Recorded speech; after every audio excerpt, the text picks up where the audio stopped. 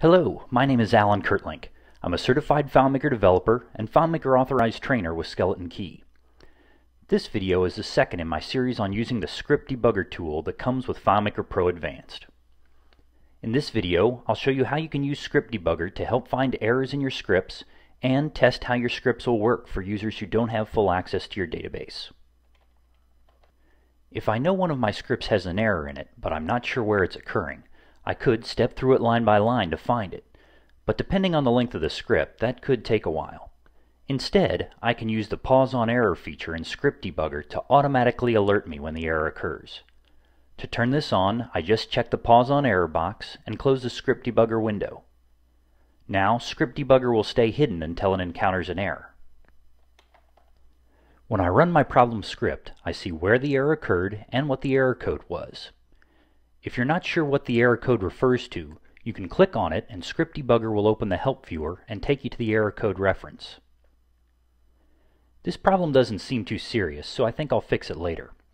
I want to make sure I don't lose track of this though, so I'm going to set a breakpoint on this line by clicking in the margin to the left of the script step.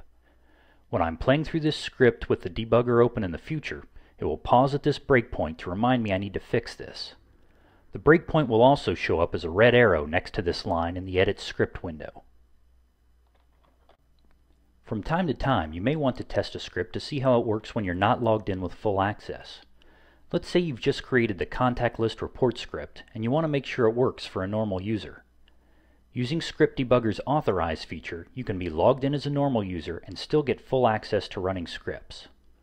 To demonstrate this, I'm going to close my file and log back in with an account that only has data entry privileges. I don't need to step through this script line by line, so before I launch it, I'm going to close Script Debugger. Now I'm going to run the contact list report. Everything looks good. The script worked as expected, but now that I see it in action, I think I'd like to give the user the option of printing the report after they've viewed it. I'm going to run the script again, but this time when the script pauses, I'm going to go to the Tools menu and open Script Debugger. When it opens, you'll notice that most of the info is hidden from me. To get full access to the script, I'm going to hit the Authenticate button.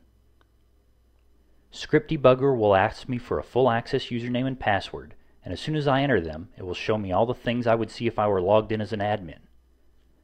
Now that I have full access, I can hit the Edit Script button to modify the script.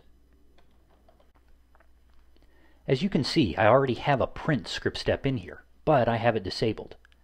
This ability to disable script steps is another feature of FileMaker Pro Advanced, and it's a nice alternative to deleting a step from a script if you're not sure whether you will want it later or not.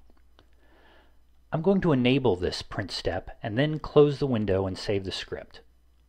The script editor warns me that if I save while another script is running, it will halt my currently running script. If this script step stops here, I'm going to be stuck on this report layout, so I'm going to choose not to save it now. I'll hit the play button to let this script finish, and then I'll save my script. Since I've made a change, I'll turn on Pause on Error, close the Script Debugger window, and run the script one more time to make sure I didn't screw anything up with my change. When the print dialog appears, I'm going to click Cancel because I don't want to print out this time. As soon as I do that, Script Debugger comes up and tells me there was an error.